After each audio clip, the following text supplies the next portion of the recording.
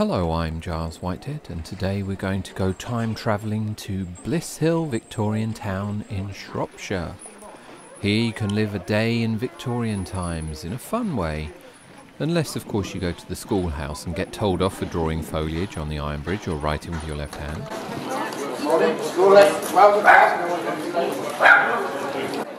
There's lots going on today. There's iron casting at the foundry, there's singing at the new inn, candle making at the chandler's, violins and violin playing at the carpenter's workshop.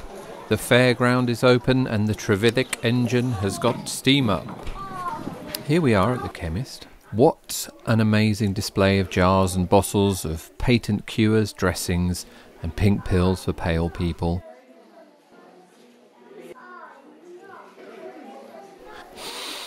Ah, can you smell that? The vivid aroma of carbolic soap.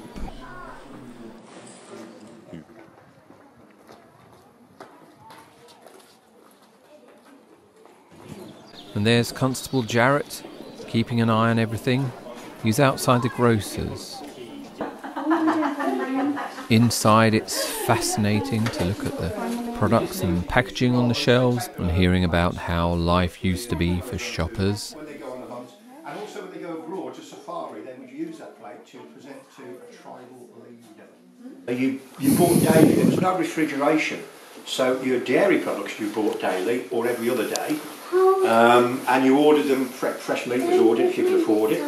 But this is where the smaller quantities were made. If you wanted 2 ounces of tea, I would sell you 2 ounces of tea. If you couldn't afford a packet of biscuits, I'd open a packet and sell you 3 or 4, because I made more money doing that. Okay, I'll just show you very quickly how to make a bag. Children were used for this sort of job. So if I got an assistant working for me and she got a child over the age of 5, I'd quite willingly offer her £3 a week. That's 15 pence in your language for a week's work, for the use of her child to do menial tasks like making bags, sweeping up the floor, grinding it. See that big red wheel out there? That's where we would grind up old dried fruit that we couldn't sell. Stick it in there, let it dry, go even hard, and crush it up, sell it to the cake makers for dried fruit. We didn't waste anything. So we'd use children, small bag, medium bag, large bag. Small piece of paper for a small bag. We'd pop the paper around 2 sides, like so. We've got our very tacky gum from a latex tree and then steamed, so it becomes very, very sticky. And you then have a hole in the cork, that's permanently upside down. Bob that along there, it's a bit like a modern Pritt stick really. So you'd hold that in place with your fingers, which would dry very, very quickly while you fold the 2 ends in. And then I put some more gum there before I bring that bottom flap over. We'd stick it back in there just to dry off a bit while I'm weighing out your tea or your sugar or your flour. And once that's done, we pull the centrepiece out. You've got a nice tidy bag, we fill your product in there, pinch the 2 sides together, fold the top over, and there's your bag with your product in and a coupon to bring you back. Early form of loyalty card, before plastic was invented obviously. So there we go, and that was really what this counter and shops like this were about. Mrs Jones wasn't back within a week, because she'd got 2 boyfriends and an husband on the go, and a lot of children, so I knew she'd have a lot of tea. Couldn't afford to buy it in large quantities. She went back within a week, I'd be worried, because this was my community and I knew everybody. So on my way home, I might pop in to see Mrs Jones to make sure whether she was still alive. People died young then.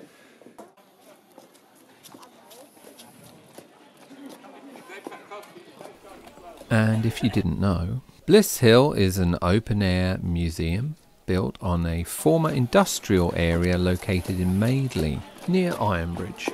The area's original buildings are brick and tile works, blast furnaces and coal, iron and clay mines. Since the museum opened in 1973, it has had further buildings added, some original Victorian, relocated and rebuilt, and some here replica buildings. But it'll go black because the temperature of the iron that we're pouring into the sand mould is that hot, it burns it. And we can't use the mould again, but we can use the sand that's in the mould again and again and again. It's held together because it's called, you're in a green sand foundry. It's held together predominantly with water, like a sandcastle. There's casting going on at the foundry today. The molten iron is being poured into the sand moulds. There's lots of preparation before this can happen though. tamping down and pressing in the shapes of door stops, house signs and bottle openers into the boxes of black sand. The foundry isn't always casting, so we're lucky to be here on a day when it is. It really is a spectacle like firework night, with sparks flying and very exciting to watch.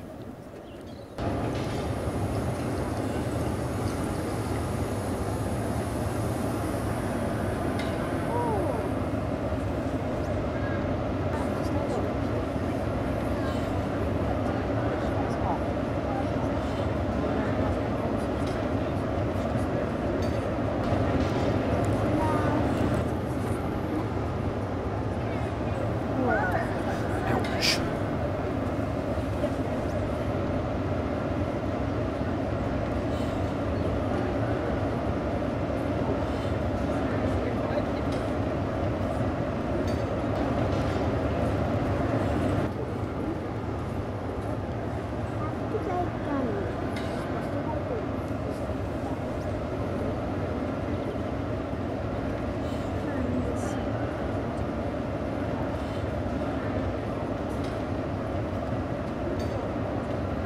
There's lots of machines like the steam hammer that I've not seen running in real life, but this is incredible bone-shaking, immersive experience as you come in.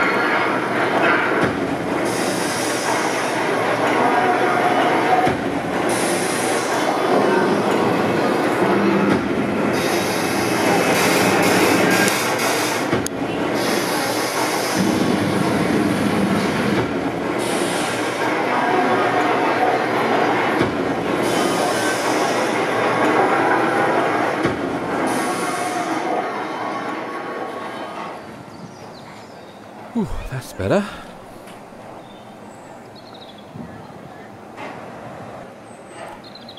This is the plasterers. It's an Aladdin's cave of plaster ornament and decoration, and here you can find out the secret of avoiding air bubbles in your plaster. They'll get damaged.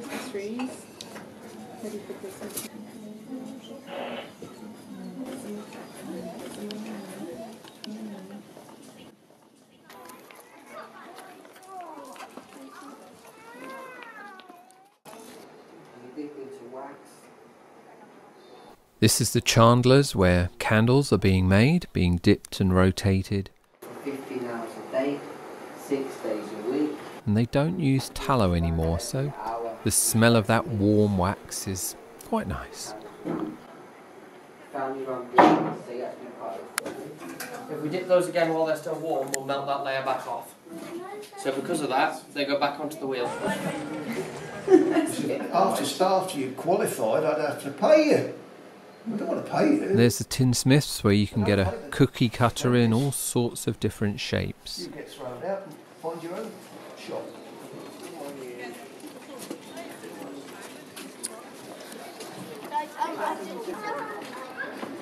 It's what the original comments in the That's what his beats has at home. Because Daddy has from their farmers. And here's the drapers. There's such a colourful array of ribbons and the hats. I do like a hat.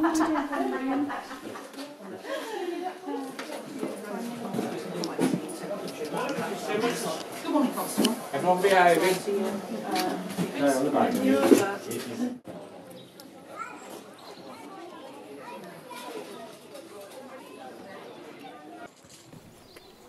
Ah, so that's what those are for.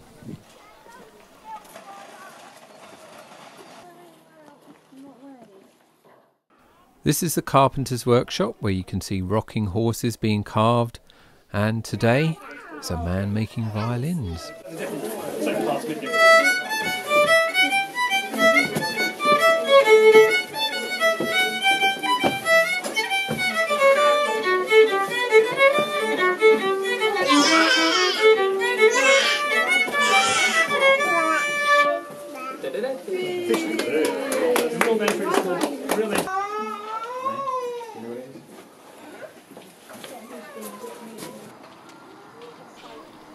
Victorian England was full of printed advertising and ephemera, and here's where it all gets printed. This lady is using a cropper printing press, and she'll be happy to tell you the true meaning of coming a cropper, or coining a phrase.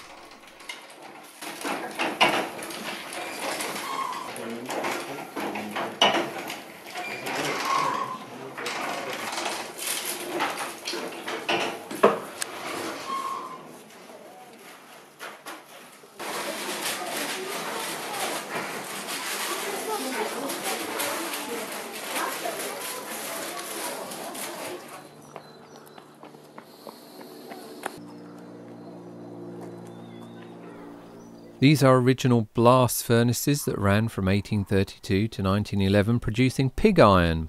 Why is it called pig iron? Well, it's because of the branching structure formed in sand moulds where the iron would run down channels to form the ingots, resembling the litter of piglets being nursed by a sow. Okay, so you need to thank your lucky stars that you live in today's age and not back then.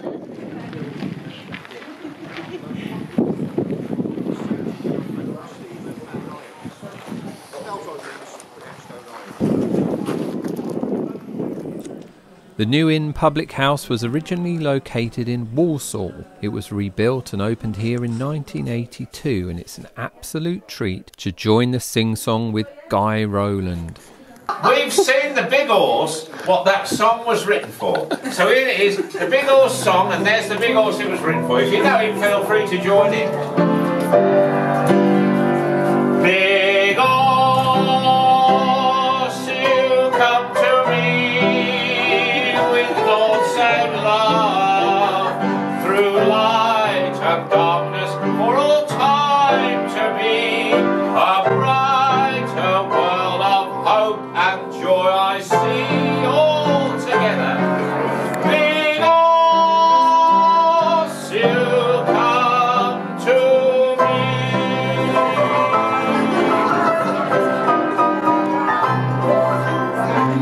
The big horse song, the big horse. Three cheers for the big horse, hip hip. Hip hip. Hip hip. Three cheers for Mr. Smith who brought the big horse, hip hip. Hip hip. Hip hip.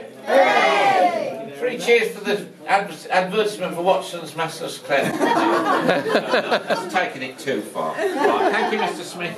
We're going to pull the window down. It's not so warm yet, is it, that we really want to... Oh, yes! Oh, no. Right, now this is a bit I want you all to join in with. So when I go, oh, yes, I want you to then reply, oh, no. That's easy enough, isn't it? But I'm not looking for weak, flaccid, flabby oh no's. No! What we are looking for here is passion. Yeah, I know, passion in Blists Hill on a Friday afternoon. It is a bit of a long shot. But you find it helps if you put your hands to your head like this. Oh no! See, like that. See how much more dramatic that was. Apparently it isn't. There's no... 1 cup of water, 2 cups of pasta. Mix it up. Now that is poetry in motion, a replica of the 1802 Trevithick steam engine. The original locomotive was the world's first steam locomotive on rails, commissioned by the nearby Coalbrookdale Company. And behind you can see the Maisley brickworks, one of the original features of this site. Sort of skeleton engine. You can see all of its insides. Just don't wear a scarf when you're in the driving seat. Another beautiful machine is the carousel at the Blists Hill Fairground. The first steam-powered mechanical roundabout was invented by Thomas Bradshaw in 1861. But this isn't that one.